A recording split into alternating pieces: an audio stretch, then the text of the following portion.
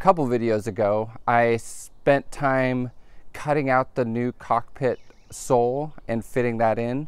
This week I'm actually going to glass that part in, glass the underside in, and actually vacuum bag the deck on. We get that accomplished this week, and we're also going to take you on a little sailing adventure. My name is Matt. Follow along as I turn Duracell, the legendary ocean racing sailboat, into a comfortable cruising home. So this is the underside of the cockpit sole that we're extending. These are the gussets that are being glassed onto the old transom. So I'm going to glue these gussets on, and once they're glued down, then I will cove these inside radiuses so that I don't have to do it when the part is in the boat, and I would have to do it upside down. So it'll be nice, the radius will be nice and done. And then we'll take and put thickened epoxy, the glue, all the way around the part and stick it into the boat. Once that's done, once it's stuck into the boat, I'll have to do a bunch of cleanup with the glue, and then we can put glass on. And I'm just doing the underside today so that tomorrow I can do the top side, the deck side, and hopefully vacuum bag it. When I get to do these smaller laminations, I can start using all these scrap pieces that I've cut off, of fiberglass that I've cut off when I do the big laminations. And so I have this big pile of scrap fiberglass that I'm starting to use here. So this is a cool product from Total Boat. It's these electric scissors, and it makes cutting fiberglass a lot easier on the hands and faster.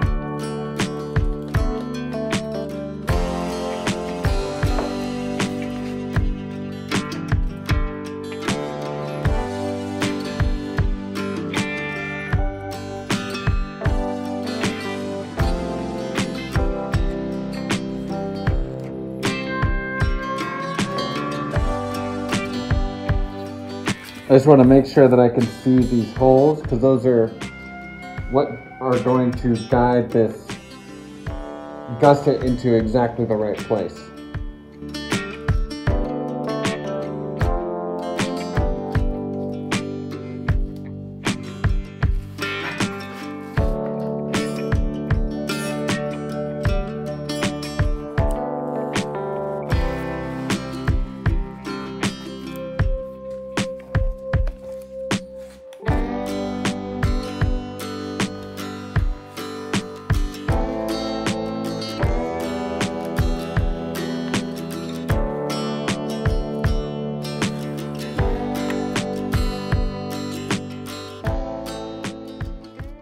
I'm just going to sweep the surfaces that I'm going to be taping with the fiberglass. I could either sweep it or roll it with like clear resin. I'm going to sweep it because I have this extra thickened resin already, and I think it will help use less resin, and it won't be as drippy when it comes time to lay the tapes down and everything. So we'll see how it works, but I'm pretty sure it'll work fine.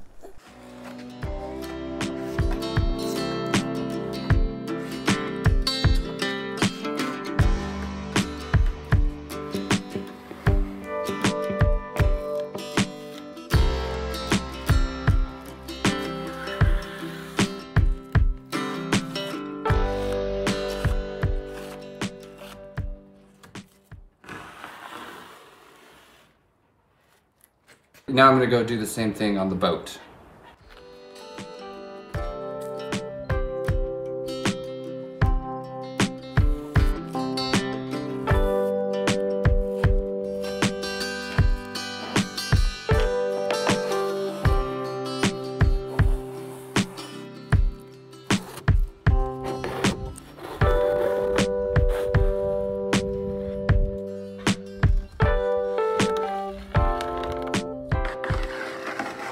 I just mixed up this batch of epoxy. It's half like colloidal silica, which gives it strength and also keeps it from sagging too much. It's also half like glass bubbles. That's the purple.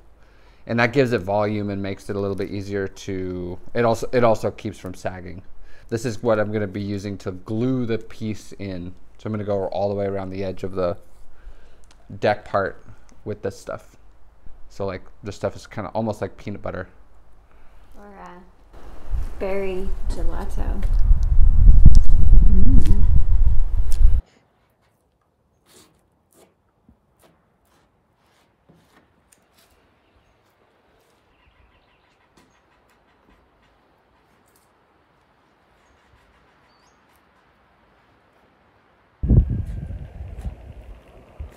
Okay. Voila, done? It's all buttered up.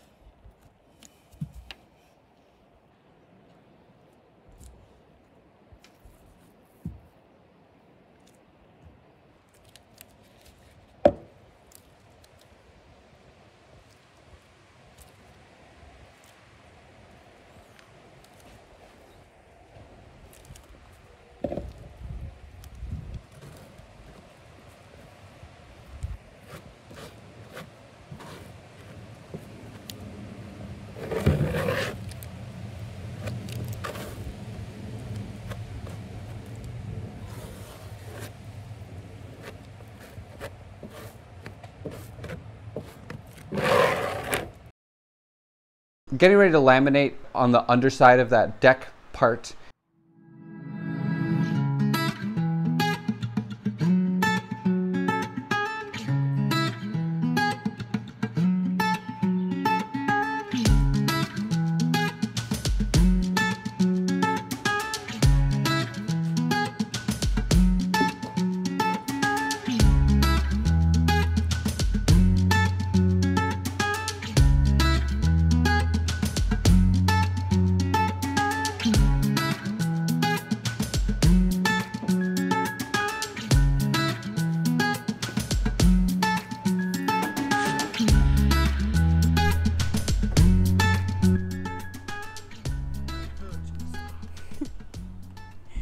I'm getting fiberglass on the underside of the deck, the cockpit deck that we're adding, and they're pretty tight spaces, very like acute angles that I'm working at.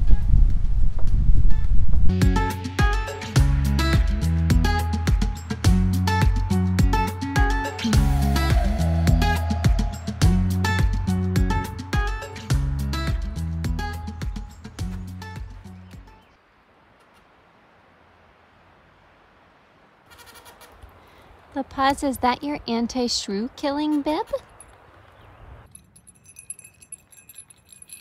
Yesterday, I laminated the underside, taped the underside of the new cockpit sole, and this morning I've been prepping for laminating the top.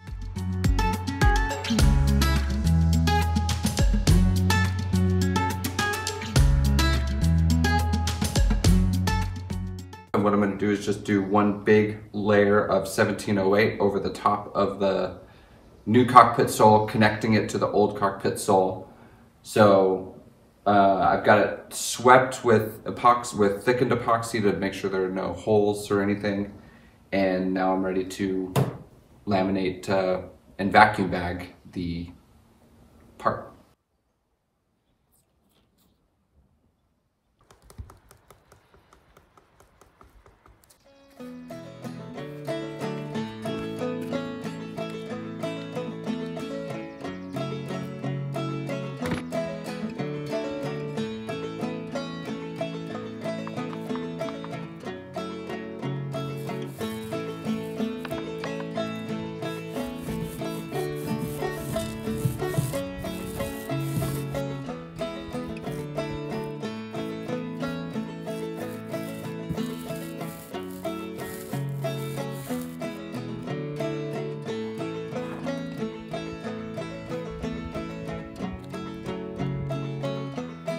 been thinking a lot about it in the past month or so.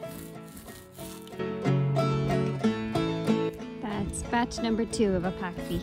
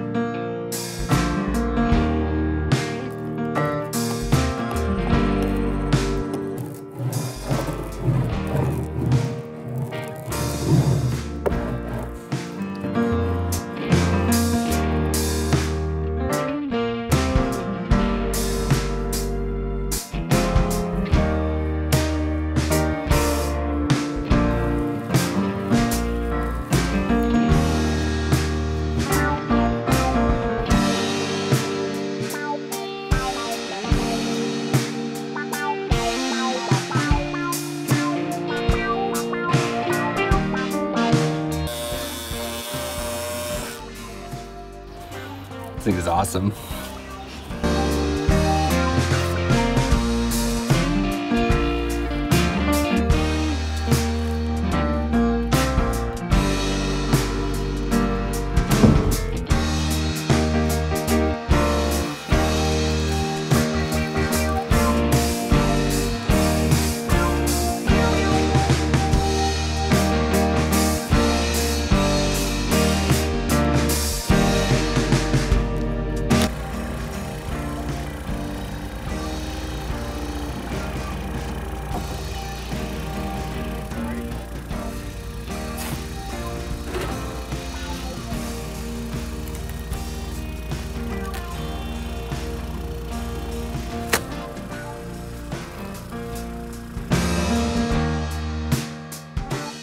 It's the next morning and we're gonna tear off the bag to see how it looks.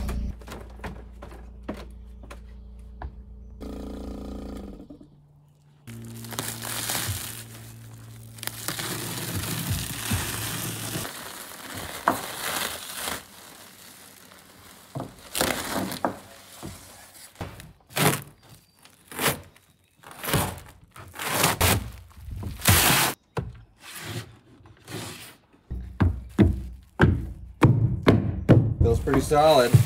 The cockpit is just now starting to take shape. This is the first step in this big process of expanding the cockpit out. The next steps will be to build the bulkheads that go in underneath the deck that will be built over here, and building the swim step. I'm probably going to cut out all the parts, get them fit before I start laminating anything together. So yeah, it's very exciting to have this bigger cockpit.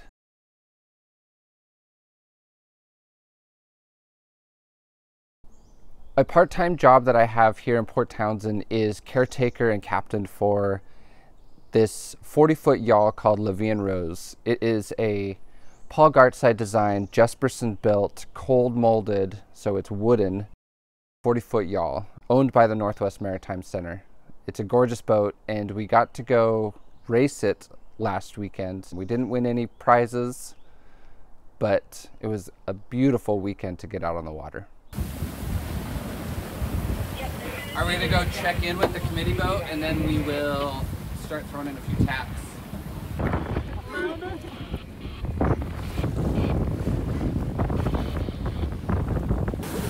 10 seconds. Can you trim in any more there? Yeah. Everybody trim in. 5, 4, 3, 2. There, Ted.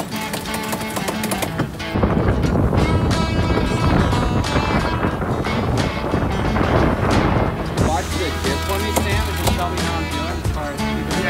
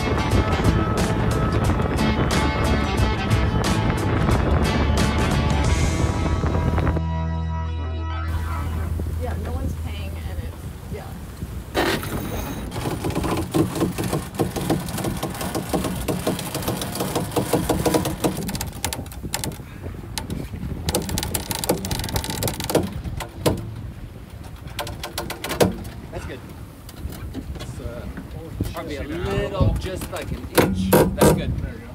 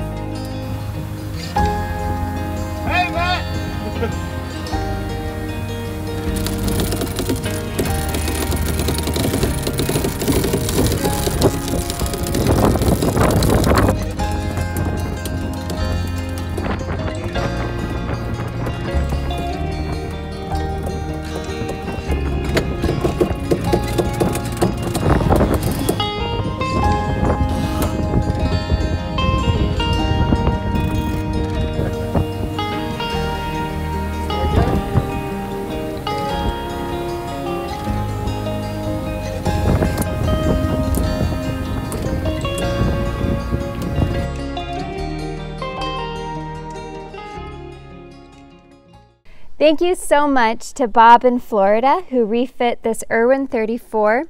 Currently he's working on this Beneteau First Class 10 and we really appreciate it. Thanks, Bob. Thank you to Kim from the Netherlands. He's been building boats for himself his entire life and is currently finishing this 57-foot aluminum cruising boat designed by Bruce Roberts, and he has spent 10 years and 15,000 hours working on this boat. And the pictures kind of speak for themselves. This guy is next level boat builder. If I can get this boat out the door looking half as good as what he's done, I will be ecstatic. So thank you very much, Kim. And lastly, thank you to John, who is also in Florida. He has been building boats for a long time as well. Cedar strip canoes and cedar strip outrigger canoes.